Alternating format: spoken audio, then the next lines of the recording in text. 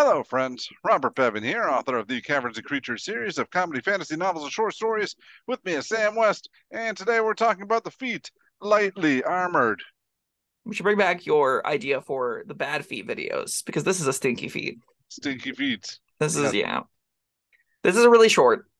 It is technically 3 lines, but one is fluff. You've trained to master the use of light armor, which is a lie. You haven't trained to master it. You've trained to use it. Because this just increases your strength test by 1 to max of 20, which is normally pretty good. If you have anything else here that's meaningful, you take this over ability score improvement, but you get nothing. You get proficiency with light armor. That's it. There's no bonus AC. There's no extra cool thing for wearing light armor. It just says, hey, you can wear it now. Fun fact, almost every single class in the game, by default, has proficiency with light armor. All right, there are 3 exceptions, correct? 2 come to mind. I think is Monk also not proficient with light armor? Not according to what you wrote in the written review. Sure, I just checked their proficiencies. Definitely is not. So yeah, Wizard, Sorcerer, Monk are the only 3 classes in the game that do not get light armor proficiency. Now, do any of them want light armor proficiency?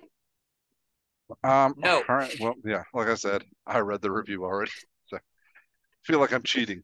Sure. So But yeah, monks by default. Yeah. All right. Go ahead, monks. Monks by default have a thing called unarmored defense. So while they're not wielding armor or wielding a shield, their AC is 10 plus their Dex mod, plus their Wisdom modifier. And if that Wisdom modifier is 2 or more, it is already as good as the best light armor in the game. Now, no, all right. So I guess no, it can't stack because if you're wearing armor, you don't get this.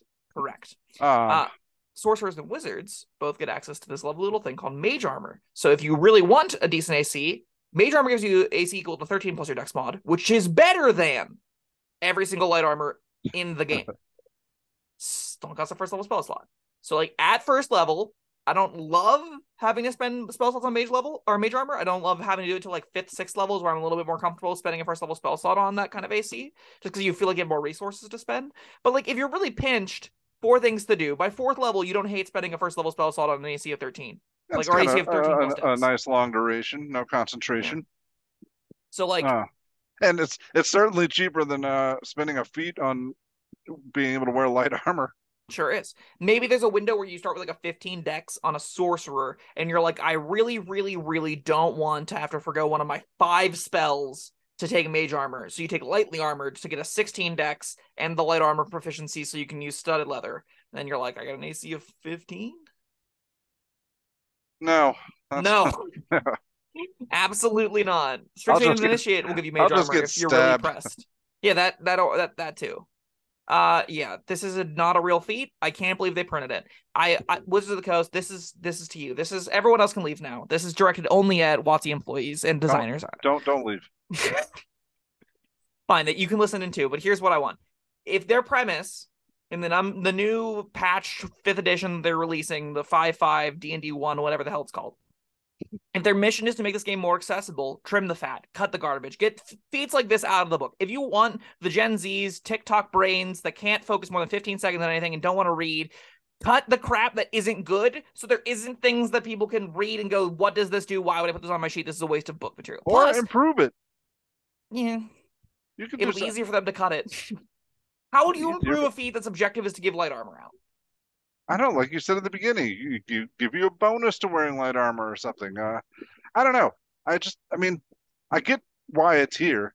Like they have like heavy armor, what is it called? Medium armor, and they want to include light armor.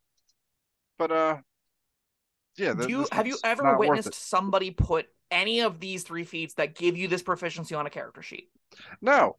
Neither have I. Why are they in the books? No one uses them anyway. Make it worth our while. Okay.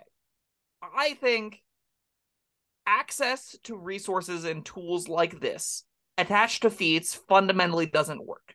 Because you need to start with these resources generally for them to be valuable. Because you're going to build your character with what resources they have access to in mind, right? If you're playing a character with medium armor as their main focus and you want to have them be a strength-based character, so we're talking like none that exist. Okay, so we're using a light armor character like a ranger. Maybe you want medium armor on rangers too because you've got like the defensive ones that give you a slightly higher AC than the light armor. It's kind of moot. But like you build those characters with the ability scores in mind to address that armor. If you start at first level, you have to know your fourth level feat is dedicated to something that gives you proficiency in a toolkit, and then up or in an armor per set.